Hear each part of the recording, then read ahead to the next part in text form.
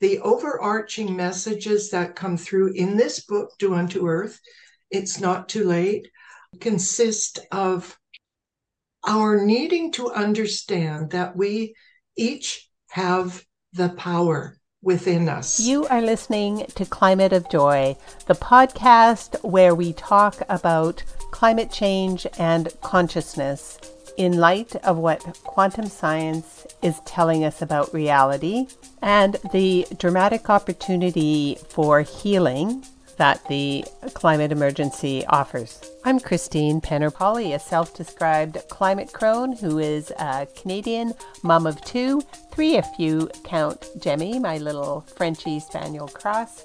I'm an author, a speaker, and an energy intuitive specializing in loosening the invisible knots that keep us stuck in unhealthy patterns at both the personal and collective level.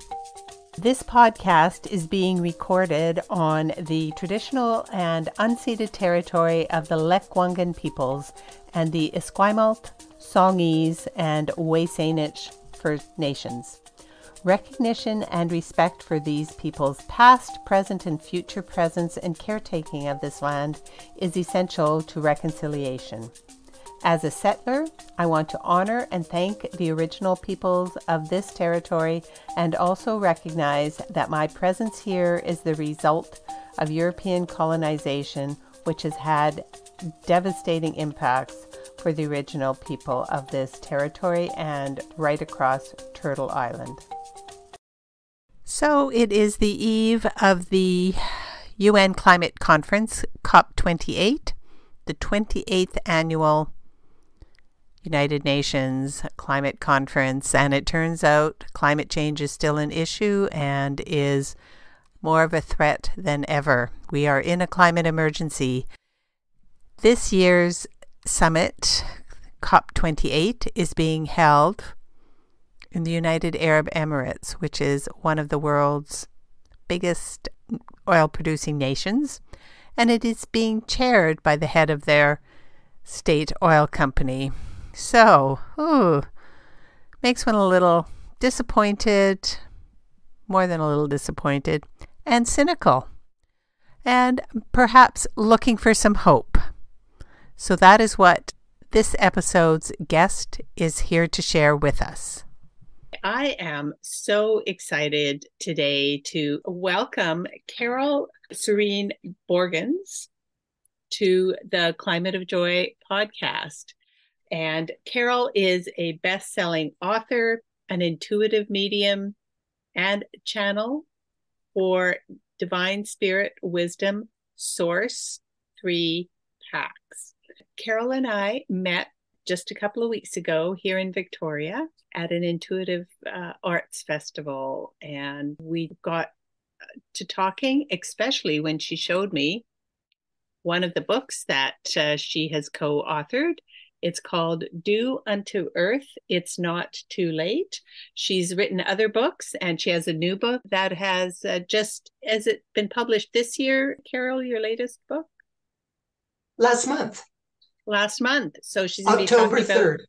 Yeah. Okay, so very recently. I hope you're going to introduce our listeners to that as well. But I'm so struck by even just the title drew me in. Do unto earth. Of course, is that the biblical reference, do unto others, but it's... do unto earth, it's not too late. Yes. The it's not too late was added by the publisher. He wanted to ensure that people understand that we have work to do and we can be effective in the work that we do towards the rescue, I say, of planet Mother Earth. And he wanted to know that we all have the power. So he added the it's not too late. And I love that you've got your version all marked up just like I do.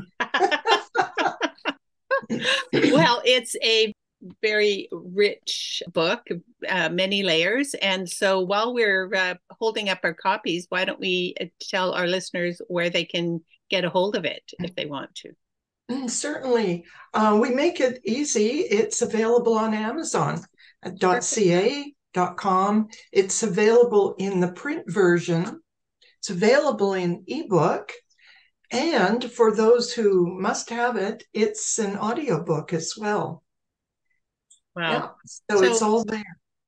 That's great. I really like that you emphasized the subtitle, It's Not Too Late, because there's some pretty grim news out there right now for people who are concerned about how we treat our fellow human beings, how we treat the animals that we share the earth with. And if you're watching this news about climate change, there's some pretty grim news out there right now. Like we're very close to a tipping point over which the scientists are telling us it's going to be difficult to get the balance back.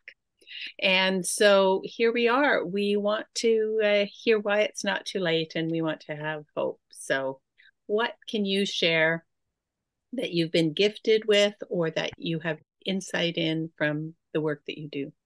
I wonder if I could just take a moment in answering that question to let your audience know who PAX is.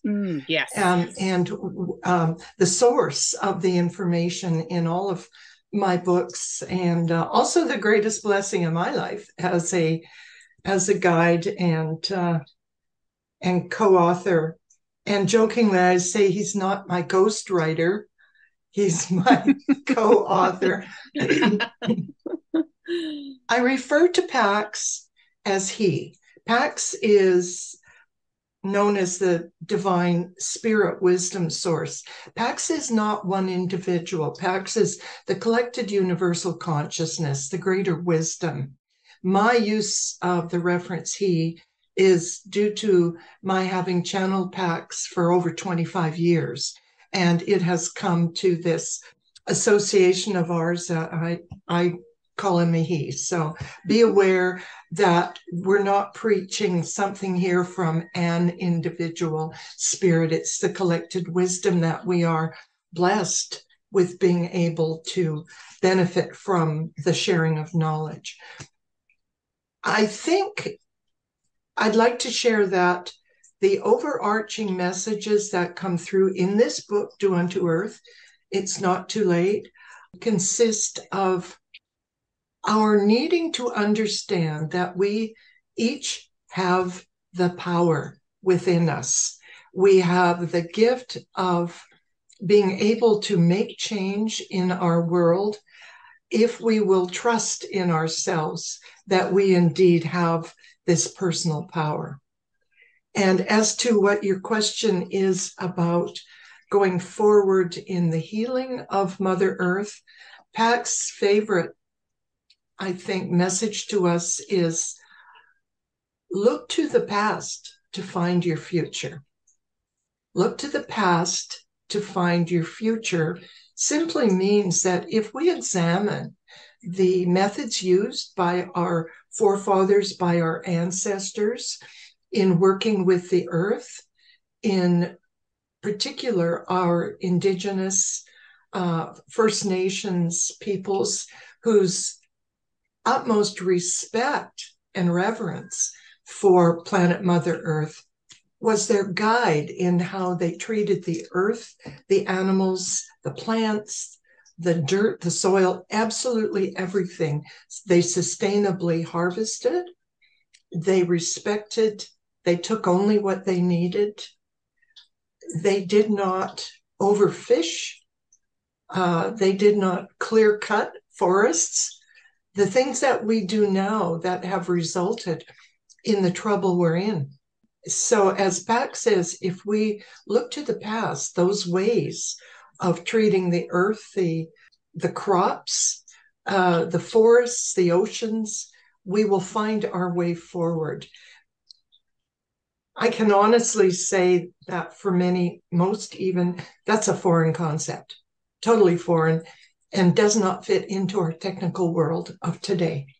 So it's our job to help that along, find a way for that. Yes. Sorry, what were you saying? No, and I was just going to say, when you say it's foreign, do you think the idea is foreign of looking to the past, or the reverence and the respect that our indigenous people have is something that we have not been brought up with those of us? Yes. Well, I think that both really, because looking to the past is not something that people consider doing. And in terms of taking baby steps with how we treat Mother Earth, it's just not how it's done today. And this notion requires a lot of educating of our people today, whether we be talking to people about taking out your front lawn, people, and plant your own vegetables. Well, gosh, maybe the city council doesn't allow for that in your neighborhood. But if we can plant and harvest what will help our family, rather than going to the grocery store and buying something that's packaged and shipped maybe from across the globe, that makes much more sustainable sense. And by the way, also helps the budget. Right. Food, not lawns, is a very vital global movement. As you're talking about indigenous wisdom, I'm reminded of the book Braiding Sweetgrass by Robin Kimmerer. I don't know if you're familiar with that. I have it. That. Okay. I have the book, yes. Yes. So, she is just one of the rising voices that have been so silenced in our settler culture. And I'm a settler. I'm on indigenous territory, unceded indigenous territory here on Vancouver Island. And I want to acknowledge that. So I really appreciate that message that we need to look to the past. We need to follow the wisdom that's being offered to us, that is so generously being shared with us, right? It's has been from the beginning. That's how we managed to thrive in this country on Turtle Island initially, right? Because of the generosity of the Indigenous people. So is there anything else? I know PAX has a fair bit to say about greed, which Indigenous teachings, there are Indigenous teachings about greed. It really is culturally so much more of an issue in our culture. They had a different approach to sharing. Do you want to talk about that, or what else would you like to share? PAX's message about greed, about hate, about war, about such things comes down to one word, which is love. He teaches that if we truly love and respect one another, we could not function in greed or hate or want more for ourselves than others have when others may be in greater need.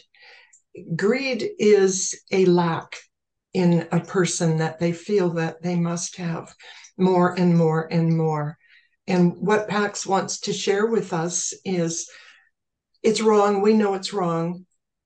And we need to understand that is a part of the greater teaching of how to repair our world today. It comes down to love and respect for all other people, whether we know them or not. He talks greatly about corporate greed, political greed, and then personal greed on the part of people, in the workplace, perhaps. It's love that if we chose to even start small and go with like and respect and love, we would not act in such ways.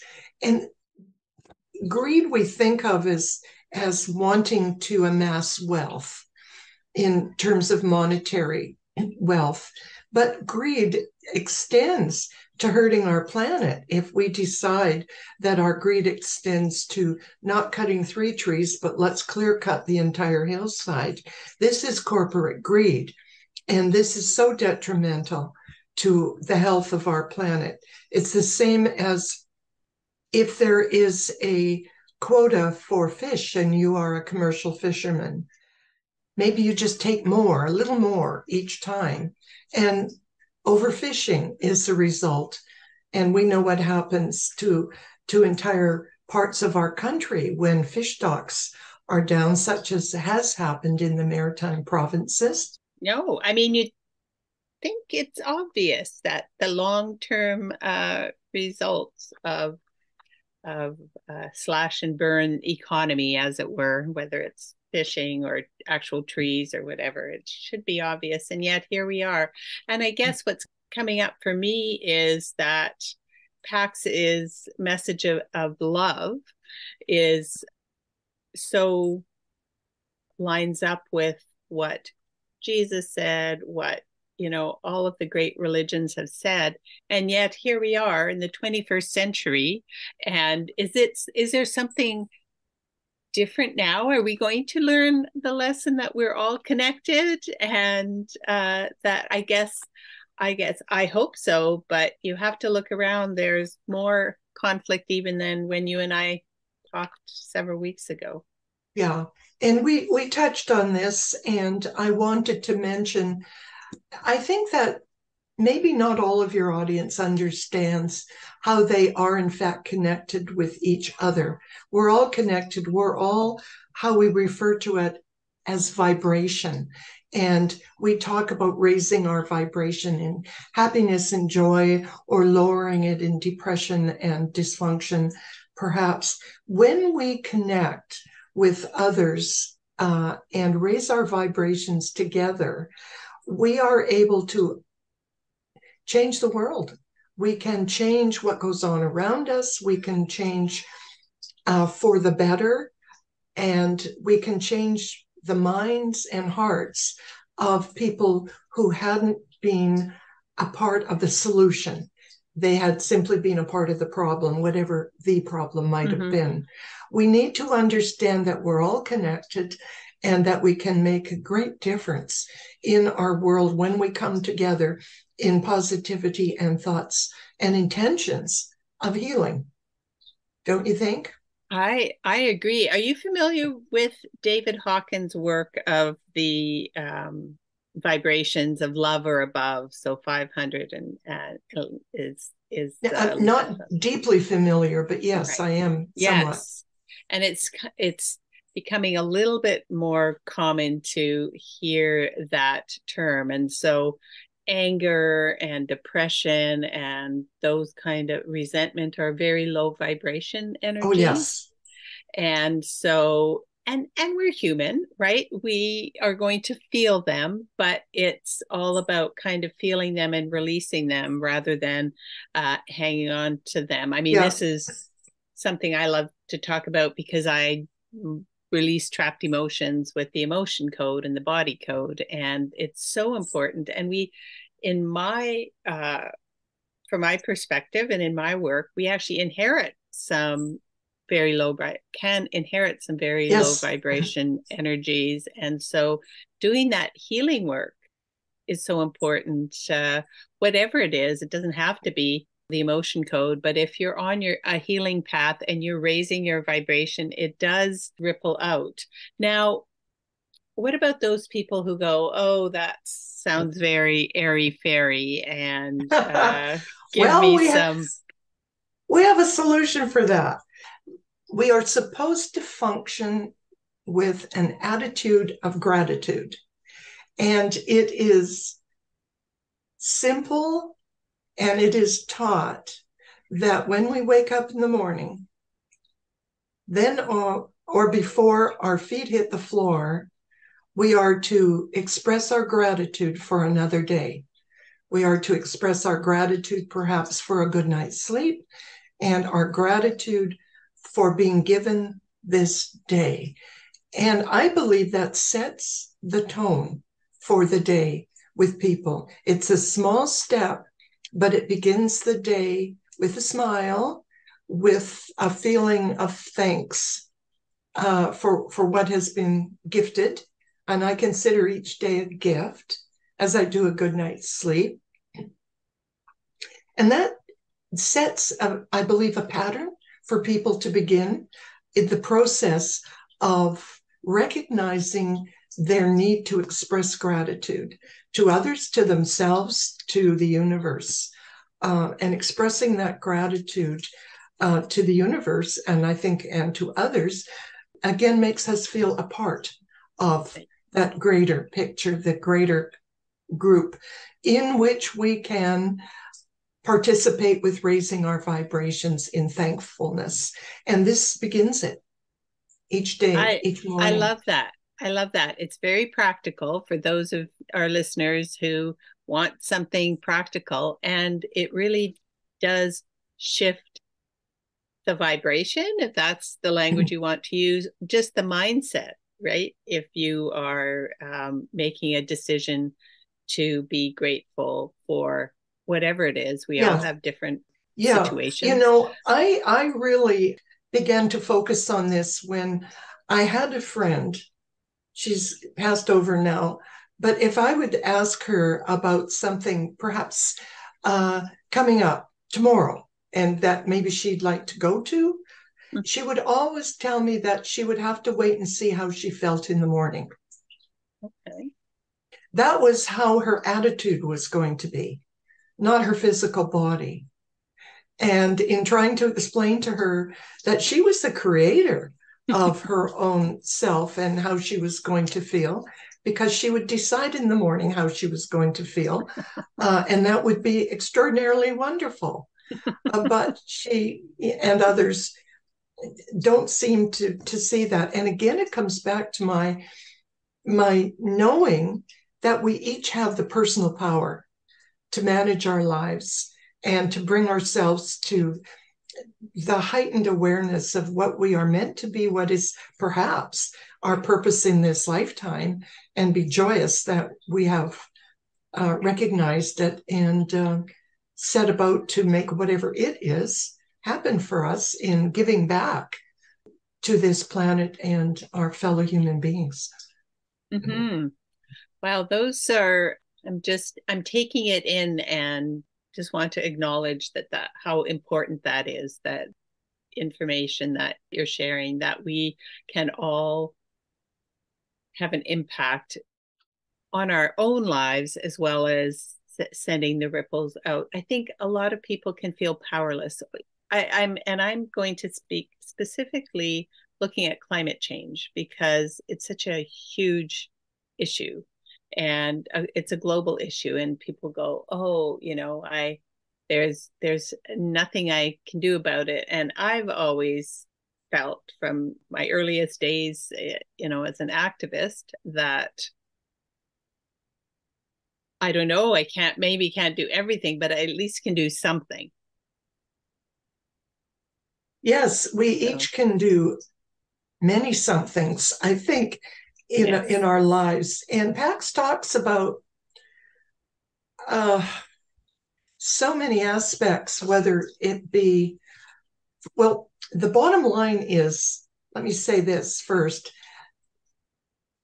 Once we gather together as a people, whether our group is a small one or a giant one, it is our role to ask for change, whether it be corporate or government, whatever it may be.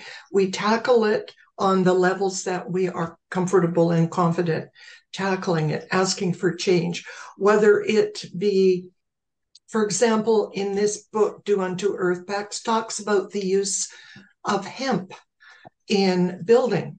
For example, hempcrete is replacing concrete, and hemp grows in rapid fire time and replaces itself when it's harvested, and taking away the need for the ingredients in concrete production that are not useful for our planet Earth.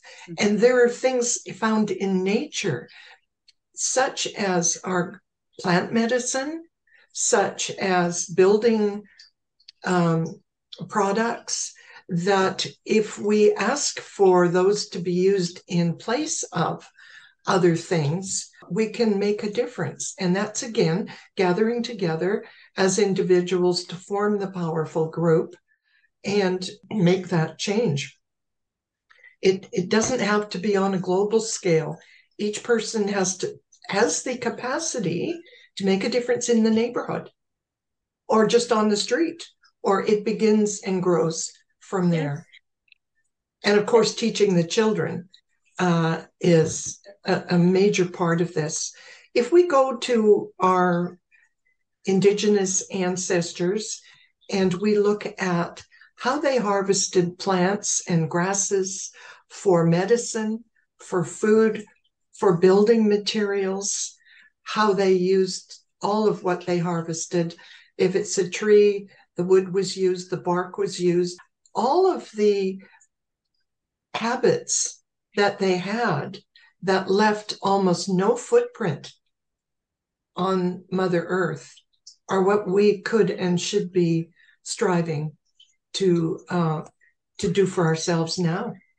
And the 21st century version of that, because it was smaller population and yes. that sort of thing. But I know a good friend of mine who's indigenous would say, when we talk about harvesting resources, she would say, no, like trees aren't our resources. Those are that actually, she says that makes them different from us. You have to recognize that they're kin, and beavers aren't resources. We're all here together, that connected consciousness. And and for me, that was a good reminder just about how I just take it for granted that we talk about resources, and it's a reminder that there's a different way of looking at the world.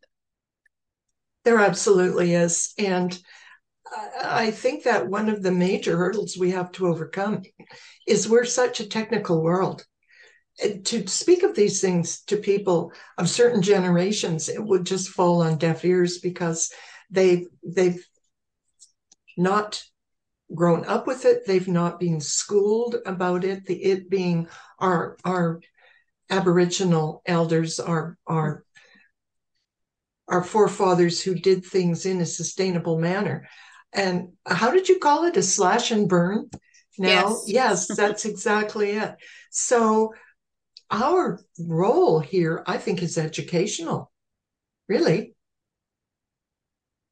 Sharing with people what was, what could be, and what could come of it, and all for the greater good. But we have to educate. And I'm really glad you said that, Carole, because here we are talking about what's important and what gives us hope and what vision that PAX offers on a podcast. So hopefully our listeners will feel that, if not teaches them something new, reminds them of something that they know is true within them. So is there anything else before we wrap up that you want, or that PAX might want to share with the audience? Thank you for that. And if I may, could I mention PAX's latest book with me, the Soul Healing book. Okay. Breaking the Chains of Past Life Influence. Ooh, do talk about that. Well, please. Thank you. This is a book. This is my 7th book channeled from PAX. It was published October 6th. And Soul Healing and Breaking the Chains of Past Life Influence. The intention here is to, and I'll read from the cover, reclaim personal power over addictions, dependencies, and dysfunction. And it is a guided journey to healing and wellness. The premise here is this. It is believed likely that we each have experienced physical or emotional wounds or trauma in past lifetimes, and those unresolved hurts are imprinted on our souls. It is our souls that travel with us through lifetimes, and if we can identify and heal those past hurts, we clear our present life from associated limitations and challenges. So that's what that book is about. What we learned, what I learned through working with people doing past life regressions over the years, is that people are triggered in this lifetime by things they have no idea of or reason to understand why. They become depressed, have anxiety, addictions, life limiting conditions that seemingly are not able to be identified by Western medicine.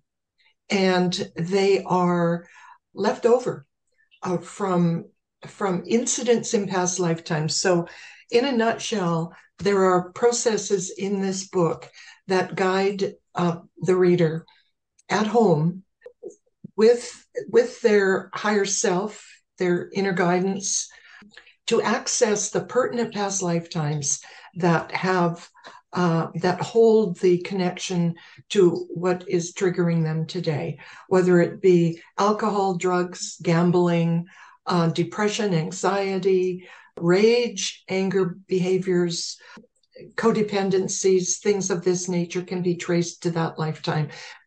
If the reader can reach that lifetime and view it as a observer only, not re-experiencing any visceral feelings, they can see what happened, who did what to whom, in other words, understand it, release it, and move on into this life of wellness and high functioning that they are destined to live. And it is a guided journey. Again, it's precisely almost what you would experience with a hypnotherapist. It's a do-it-yourself. I don't mean to make light of it, but as PAX said, it's not rocket science. We follow the steps and we get to that lifetime. Maybe there's more than one. It's in the book, and it's a blessing. It's a gift, and I am so pleased with and proud of the messages in this book from PAX to people to ensure the reader that they have a destiny for the greater good of themselves and those they touch. So thank you for letting me mention it. It too is available on Amazon. Okay, perfect. And there'll be links in the show notes to both of the books of Carole's that and speaking of links, I am at carolesereneborgens.net, and the links are there. All right, and I will include those in the show notes as well. And as a soul detective, you are speaking my language when you're talking about trauma from past lives and releasing it, how it impacts this life. And again, it ties into our larger conversation today, because this is the time for healing. This is the time to do our healing, to raise our own vibration, and to heal the earth, because it really is connected in ways that we just can't even imagine.